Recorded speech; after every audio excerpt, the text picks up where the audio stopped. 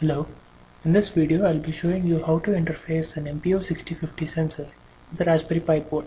The MPU6050 sensor is a MEMS device with a 6-axis or a 6 degrees of freedom inertial measurement unit sensor, an IMU sensor in short. So the 6-axis consists of a 3-axis accelerometer and a 3-axis gyroscope.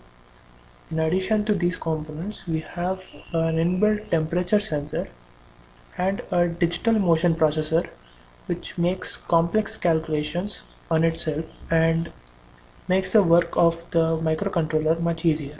The MPU6050 sensor is generally accompanied with the model number of GY-521. So let's get started with the pin connections now. So here we see 8 pins here. So these are for the auxiliary buses and this is for the interrupt. And here we have the VCC, ground, SCL, SDA pins. So we will be setting up in the I2C communication format with the Raspberry Pi board. So the VCC is given to the 5-volt pin, the ground pin, the SCL with the SCL pin, and the SDA with the SDA pin of the Raspberry Pi. So this sensor can be used to identify the velocity, the rotational velocity, the orientation in the space, and many more other parameters using the addressing for specific registers set up on this sensor. We'll be seeing it in the code that we'll be writing their addresses and writing some bytes of data onto it. Analyzing those values, we'll be getting a lot of parameters on which we can apply for any other applications. So the data coming from it would be a 16-bit data, which is generally in a 2's complement form. So I'll show you some of the working modules here. So this is the accelerometer reading. The way the block is tilting and all is recorded there. So the next one, we see the rotations here, orientation and the polarity of the rotation. So all this data can be generated from this single sensor. As we were talking about some of the specific registers, let me show you some of those much needed registers which are useful for our computation. So this is the power management register. So this has got the read and write type options. So this is used to wake the module and also to reset it to the defaults. The next register is the sample write register. This tells us about the sampling rate, the rate at which the samples are generated from the sensor. To get a balanced sampling rate, we use this register. Then we move on to the config register, which is used for configuring our sensor with the Raspberry Pi board. So these are the initializing command and then followed by the int enable, that is the interrupt. So here we are accelerometer config. So this is for configuring the accelerometer present in the MPU sensor. The next one is for the gyro. So all these configuration settings are set up for the gyro as well whenever we initialize this register. Then we have the accelerometer output registers here. The underscore H says that it's a high byte and underscore L tells us it's the lower byte. Register addresses are given here. So whenever you program the module, you have to use these registers, especially the hex register addresses. So 0x followed by the hex register address given here will give you the desired results. So in here, this is only the read type. So we can only read data from this registers, followed by the gyro. So the same goes with the gyro as well. The XYZ gyro outputs along with the higher bytes and the lower bytes. So these are those specific registers and you need to use them while programming. So these are the full scale ranges and their LSB sensitivities.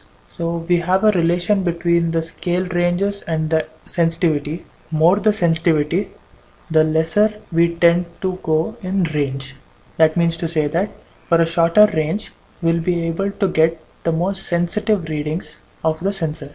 So here we see the full scale range is plus or minus 2G, whereas the value of the sensitivity is 16384. That is quite high. So we'll be able to record even a very minimal movement of the sensor in this particular range. If we try to increase the range, the sensitivity factor reduces here. So you observe the sensitivity factor falling to a value of 2048 for the maximum full scale range here. So in applications where you need a lower range and higher sensitivity values, could be using this range with this sensitivity factor for getting proper outputs. So these are for the gyroscope. We observe the same relation here.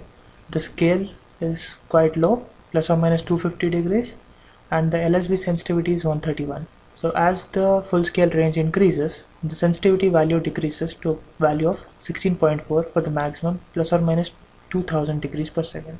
So as per your application, you can modulate your sensor to which sensitivity or to which scale it should match, and you can use it that way. So this was all about the MPU6050 sensor. Now let's move on to the hardware setup to see how it works. Now that we have gone through the circuit diagram, let's check the hardware and see it's working now. So we have a closer look at the connections here with the MPU. So this is our MPU module here. You can see the VCC, ground, SCL and SDA are the pins which are concerned with. I have aligned 4 wires like this on the board. So I'll be slotting it in this way.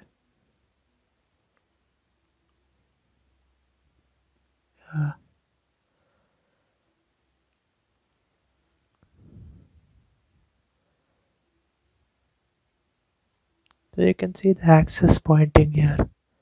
The axis on the X direction which is pointing upward, and the Y direction which is pointing this way. So when you place the breadboard like this,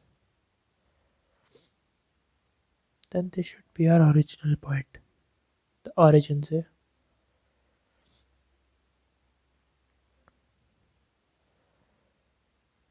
So this is connected to the I2C communication, so the SDA and SCL lines. This is the SDA, orange wire, and the white wire be the SCL part. The black wire is the ground, and the red one the power. So these are the connections. For power we have chosen 5 volts. So that is one thing. So let's power up the board and check the results now. So now I've powered up my Raspberry Pi. So here if you look at the module, there's a small LED glowing. That tells us that the power is properly supplied to the module. Once the board connects, we'll be able to access it. Now that we've connected the board, let's go on to run the program and check the working of the sensor. So you can see the terminal is open here, Raspberry Pi terminal, and I've entered the directory in which I've placed all my code files. Before going to run the program, let's check the status of the connection. So as it is connected with an I2C communication mechanism, so you can use the command I2C detect to get the address and then use it in the code for communication purpose.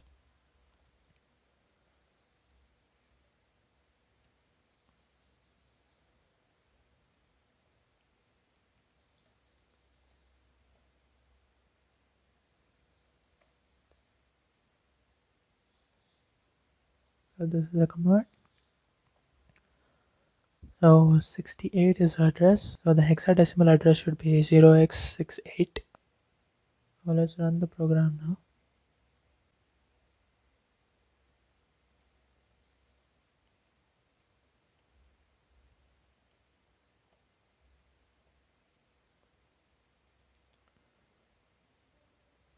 So with this particular orientation, we are getting the gyroscope and the accelerometer values. The GX, GY and GZ values are for the gyroscope, and AX, AY, AZ are for the accelerometer.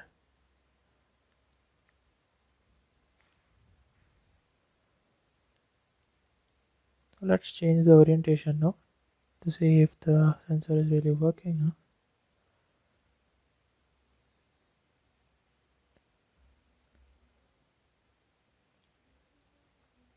So this is the rotation along Y direction. See the changes in the Y values, X and AY and GY values. Let's go for the other way around.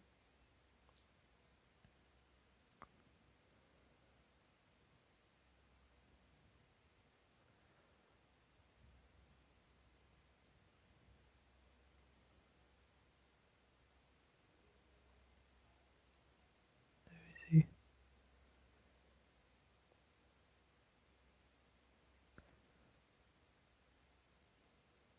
Now let's go for changes in the X direction.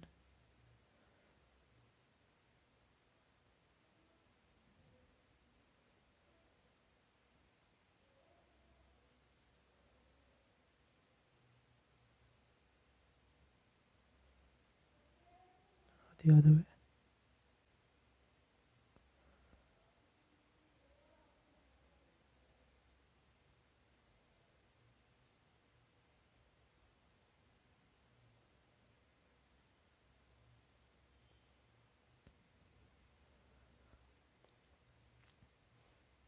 Now this shows that it's working quite well.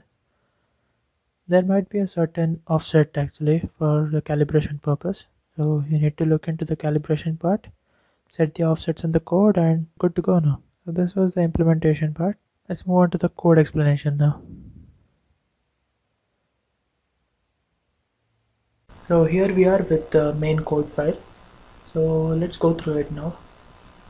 So to start with, we import the SMBus module, which is the SMBus module for the I2C communication part. So next line we import the sleep function from the time module. So followed by some registers initialization as we mentioned in the circuit diagram. So we'll be initializing the registers with the respective addresses which are already defined for this module. So these are those registers: the power management, sample rate, config, gyro config, the interrupt enable, and the output registers for the accelerometer and the output registers for the gyroscope. So the next part, we see the function definition of MPU init for initializing the MPU sensor. So in this, we write the sample rate register, that is writing the byte data which we get from the MPU to the specific registers. So writing the sample rate register, then we move on to the power management register, so then to the config register, the gyro configuration register, and then the interrupt enable register. So in all these registers we use the bus.write byte data function, in which we use the device address along with the next argument which says the MPU registers address, that is whichever respective address you want to write it to. So the next function is the read raw data function, which takes the address here as the argument. So the accelerometer and the gyro values, as I said, are of 16-bit data length. So the starting part of the byte, the first 8 bits would be stored as the high, and the next 8 bits would be stored as a low. It makes up 1 byte each. We concatenate those two, higher and the lower values, and store it in one variable value.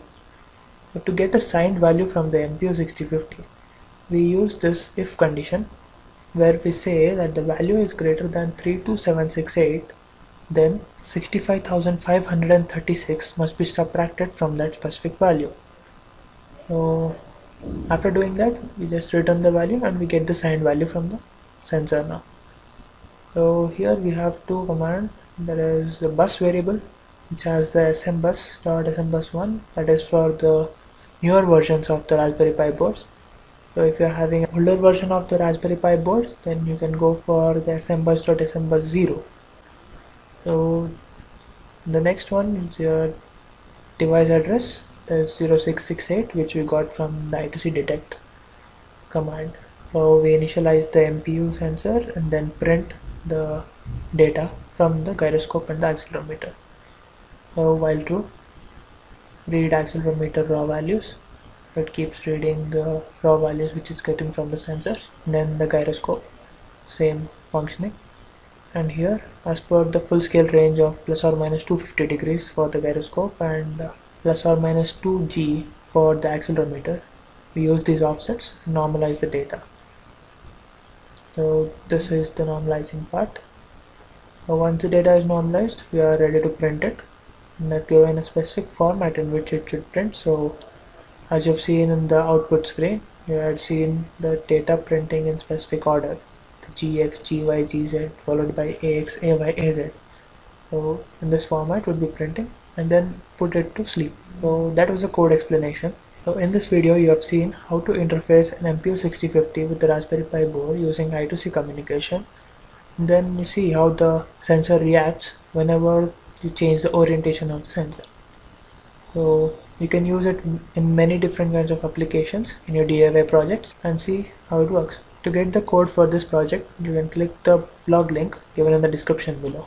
Thank you.